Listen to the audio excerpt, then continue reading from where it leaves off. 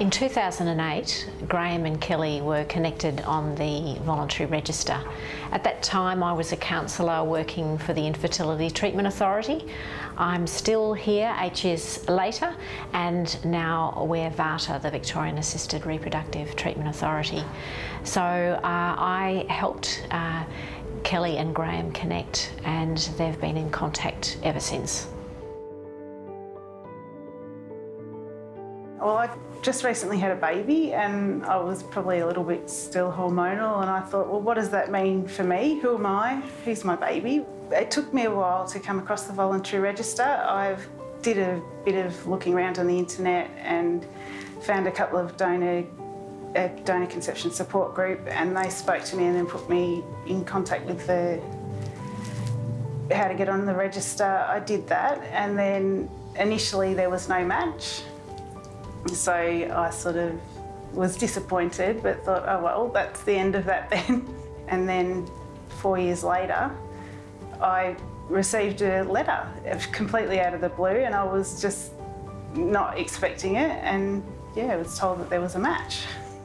I donated back in 1978, and at the time I was already married, but we hadn't got any children. And didn't actually intend starting a family at that stage, but I was back at university full-time and lost a salary because I wasn't working. So I was looking around for opportunities to get some additional revenue, and I saw this advert for donors to come forward. So I spoke to my wife about it, and she said, well, you know, at that stage it was anonymous, which was something that we were conscious of. And so I went along and donated at the Prince Henry Hospital for a period of time. For 30 years I never gave it a thought, but in 2007 I was travelling overseas to meet my wife actually, and I bought a newspaper at Brisbane Airport, and in 27 hours of flying you read all of it. And I read an advert in there from ITA, as it was then, asking for people who had been donors at the period of time that I was, to get in contact with them to go onto a register. When I found out that there was a match, that was quite a shock. A, because when I was doing the donations, I asked this on several occasions, you know, what do you do with the sperm? But I know that's a naive question to ask, but the things like IVF I wasn't very familiar with in those days, so I wasn't quite sure. And I was given the answer that they used it for experiments, which I thought that was probably okay. So I'd never really considered that there would be actually a child that would come out of it. So when I got the letter back saying that there was a match, that was really quite a shock, and you know, a bit of excitement and a bit of sort of not trepidation, but sort of concern about, well, where do we go now? The process of connecting with Graham, past the initial information being sent out that there was a match, was a counselling session with the ITA, and then letters were exchanged through them where I wrote, and then my letters were forwarded on, and vice versa. My wife and I had been together for, you know, nearly over 30 years, no children at all, and never really missing children. And then suddenly there was a child, and that changed the dynamics of the relationship slightly, because I had a child, she didn't. I think most people tend to be a little curious about what one of their children would look like, but if neither of you got children, you can just put that one aside. But when we found out, it was a case of, well, you know, what do we do now? And I was always very conscious, because of the original anonymity of the thing, that we didn't want to jeopardise any relationship issues between myself and my wife. So she was a very important part of the decision making as to how we progressed and how we went forward.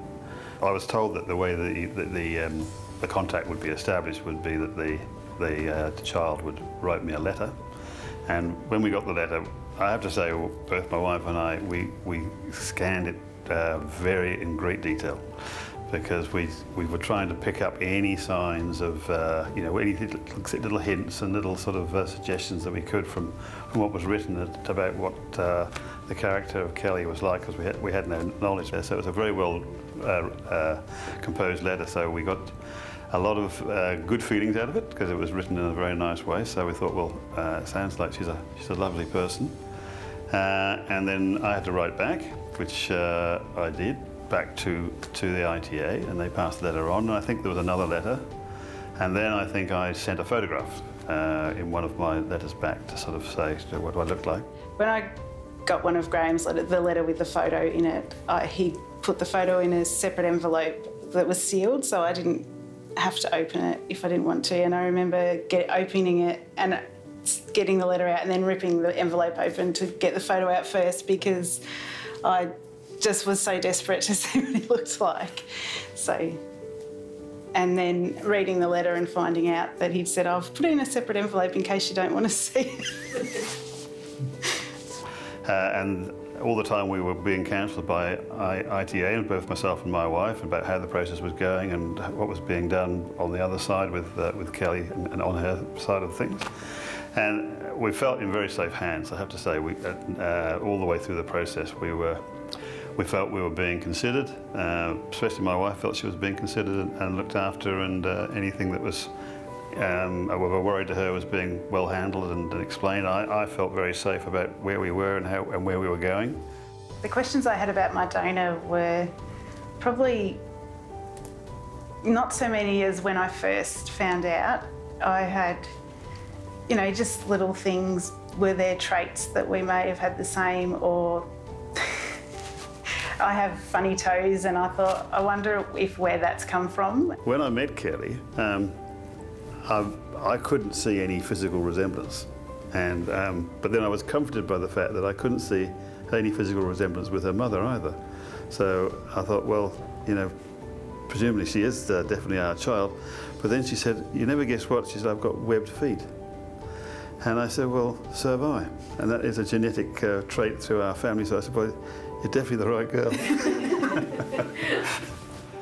So, as I said, from my wife's point of view, she recognised the fact that there were potentially issues in my medical history from my family that Kelly should be aware of, and at least know, because my mother died of breast cancer quite young, and so that's a feature that would be of interest to somebody that you know, carries my genes. We've now been in contact for 8 years. We exchange emails and birthday cards and Christmas cards. I know Graham's quite busy with his travelling, so we've caught up a few times over the years and all got together with my kids and my husband and my parents as well. I'd like to think that there's a little bit of affection there. It was not outwardly too overt, but care about each other a little bit, and so I keep contact with her and her family and her children, and Facebook's a fantastic thing. You can keep a pretty good track of people these days, and we contact each other 2 or 3 times a year, and every so often if I'm down in Melbourne, we've caught up for breakfast or say hello to each other. So I think it's a very pleasant position to have.